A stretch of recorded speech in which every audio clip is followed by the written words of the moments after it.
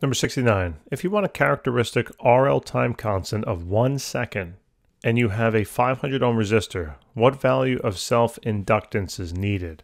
So we need a formula that relates the time constant, tau, the resistance R, and self-inductance L. And that's the formula over here on the right-hand side. This says that tau, or the time constant, is going to be equal to the self-inductance or the inductance in this particular circuit, divided then by the resistance. If I want to find the self-inductance, just simply cross-multiply the time constant and the resistance. And that's as straightforward as it is. So the resistance here is 500, the time constant is 1 second, so we need a 500 Henry inductor. Thanks guys for tuning in. Hopefully that helps. If it does, you know what to do. Check out more of the videos, and I'll see you in the next problem. Take care.